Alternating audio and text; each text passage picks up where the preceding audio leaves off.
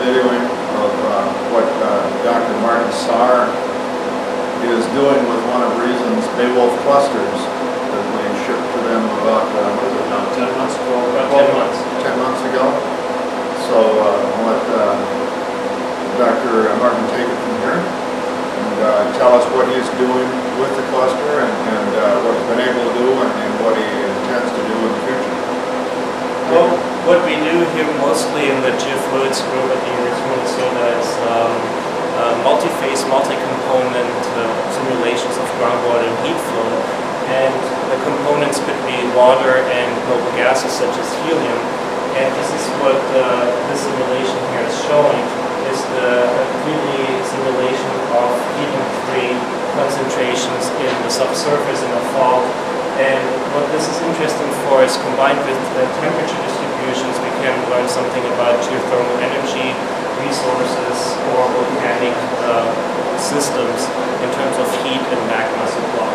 So we use a code called TUF2 to do that, and we run that on multiple processors, particularly for our 3D simulations. And TUF2 was developed for, was it Yucca Mountain?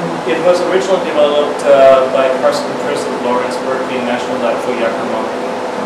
But it has, since then, it has been used all over the world for many multi-phase, multi-component simulations. And that was developed, what was it, Fortran? Or? It's in Fortran. Okay. Yeah, it's a Fortran code.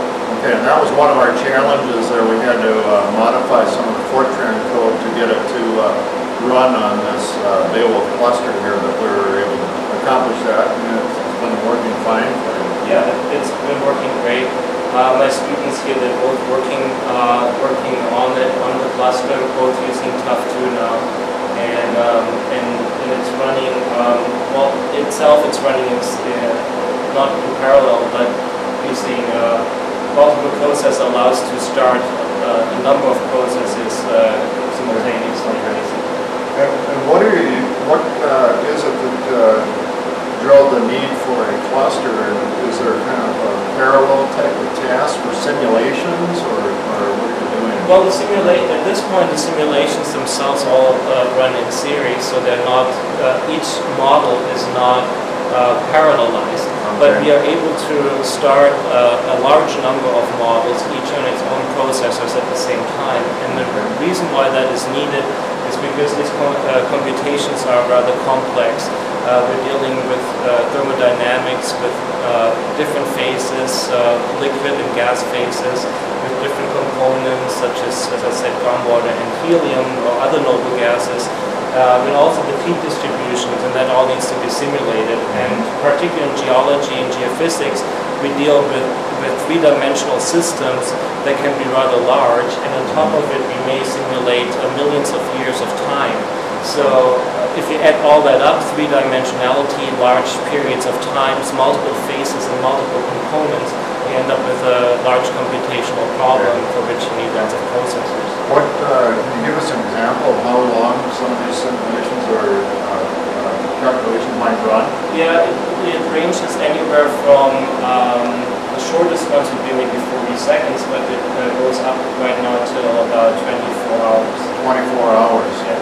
Okay, interesting. And that's running on dual Optron compute nodes that I believe are Optron 244s, I think is what we have there. So. Yeah, so it does take a while, but it very much depends on the modeling domain. Of course, three dimensions takes a lot longer than two dimensions. Right. And also how many components we're simulating, and if we have phase transitions or not, makes a huge difference.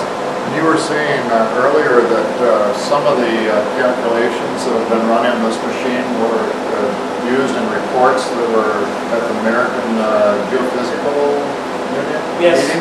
Yes. What we do here gets reported at various meetings, at the American Geophysical Union meeting, at the Geological Society of America meeting, and of course it ends up in publications eventually. Okay. Well, I want to thank you for showing us what you are using this Optron cluster for today.